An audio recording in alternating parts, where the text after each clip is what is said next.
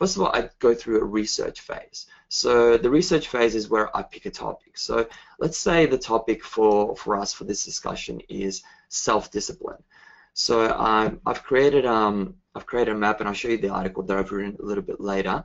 So self-discipline is a topic, and we go through, say, a research phase where we go through just everything that I know pretty much about the topic. So let's just put this into perspective. So there I am, brainstorming ideas. I'm thinking about, okay, I got a topic about self-discipline. I want to write about that. So I might reference some books. Okay, what books have I read about self-discipline? So I'll go into those books and pick out a few ideas from there and start compiling them together on a mind map. I might go to online articles, might view some videos, might listen to some podcasts to get a deeper understanding of all that we can actually, I guess, understand, come to an understand about that topic.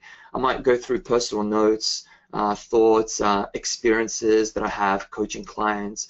So I've coached clients over many years. Don't do that too much anymore, but I go through my notes that I've taken over the years, and that provides me with good input and ideas for writing articles.